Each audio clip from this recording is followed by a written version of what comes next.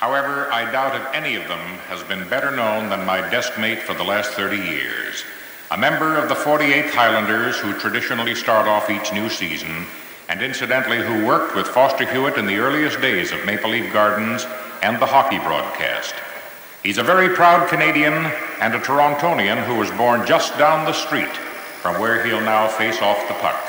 Ladies and gentlemen, without his news and comment tonight, Gordon Sinclair.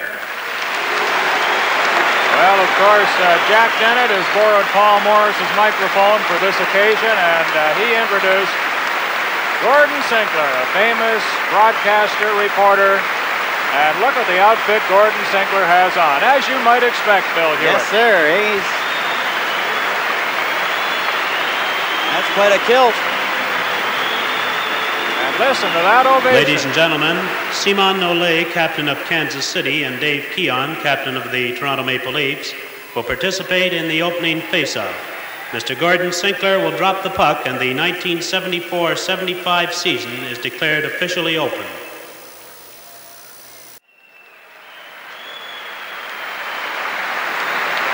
And the crowd responds again to a very popular man, a great Canadian, Gordon Sinclair, accompanied by Mr. Harold Ballard, as he dropped the puck that will officially get the new season underway. The respective captains, Dave Keon and Simon Nollet of the Kansas City Scouts. Well, Gordon Sinclair, it's obvious from the attention you're getting, you have more fans here tonight than most of the players. Well, I was born right on this street, right on Carleton Street where the rink is. Well, that's important. Was that one reason you were asked to be here tonight and they honored you?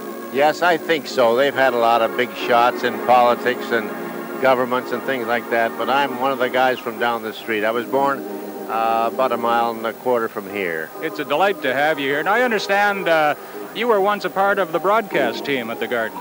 Yeah, for one season, season of 35, 36, I think it was.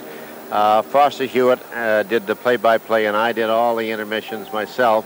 And that was the year of the famous flop out by George Raft. He couldn't get up in the rafters. That's right, he froze.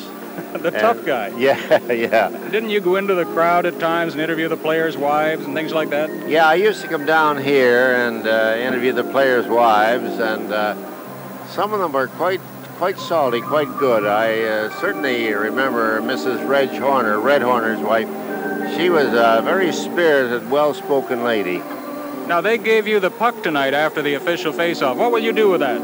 I'll give that to one of my several grandchildren, and they're all real hockey nuts, and so they'll fight over. I was going to say, there'll be a scrap over that. That's right. Did you ever play the game, Gordon? Well, I did play at the church league, but I was too light. I was too small.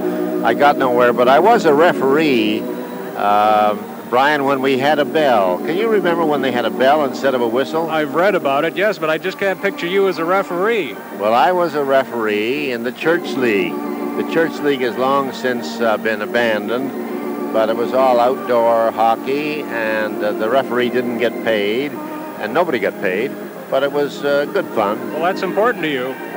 No, I'm just kidding, of course. As a reporter and broadcaster, what captures your attention at a game like this tonight?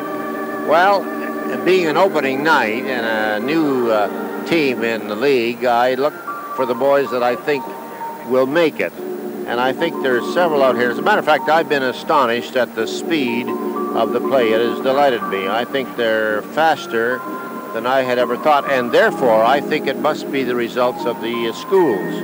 Now, what do you think about that? Well, I agree with you. I think that the schools have helped immeasurably, and I think that just Canadian youth are great, and they just want to play this game. They want to excel at it, and I'm delighted that they do. Yeah, they're very good. They're very fast players. Pleased to see you here, Gordon. Come again and see us. Thank you, Brian. Come up and see us in the gondola again. Yes, I can get up there. Coming up, a look at the Kansas City Scouts. We'll return with Hockey Night in Canada in just a moment.